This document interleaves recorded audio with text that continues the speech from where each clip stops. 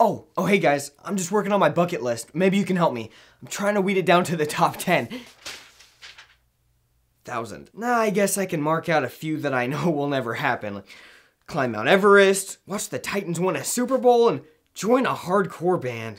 I'm thinking we should sound like a mix between Death Cab for Cutie and the Postal Service. No, we're not gonna sound like Owl City. We're gonna be the next big hardcore band. Oh, please. Another Under Oath wannabe, I'm sure. No thanks. No, we're gonna have high screams and low screams and like melodic choruses, and we're just gonna be revolutionary and oh yeah, we're just gonna be next Under Oath. Yeah.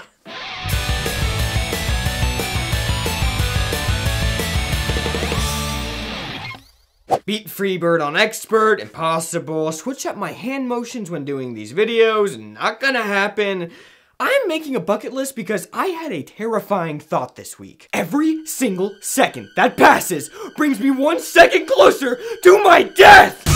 And there's a lot of things that I need to get done quickly because, on average, I only have 50 to 60 years left. And that's assuming that I don't get hit by a car, get some kind of rare disease, or get shot in the head when the dollar collapses and somebody comes to my house and steals my supply of Beanie Weenies. Do you ever think about how you're gonna die? Well, you better start because worrying about it is really constructive. I call it schizo thinking. It's where you think not in realities, but in very, very likely possibilities. And you're nuts if you think that schizo thinking is only applicable to death. I apply it to my relationships all the time. Hey, I had a lot of fun at the park today. Yeah, that was pretty fun. Pretty fun?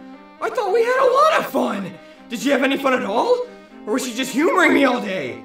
She did take a long time in the bathroom that one time while we were there. And then she was texting someone when she came out.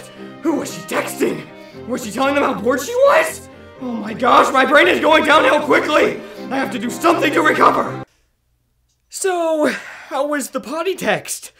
I also apply this incredible level of critical thinking to the general direction of my life. Here's a general rule. Everything that you do, psychoanalyze it for months. Never have peace with any of your decisions because you never know when you'll need to regret one down the line. One time I found a $20 bill on the ground. I asked the guy if it was his. He said yes, he took it. I don't think it was really his. I drove a car through a barn and it blew up. One day I went to school. A guy called me Four Eyes, so I gave him Black Eyes. I gave a homeless guy my last dollar and I couldn't get anything off the value menu at Mickey D's. Alright, let's see if I can knock out one of these while I'm filming this, okay?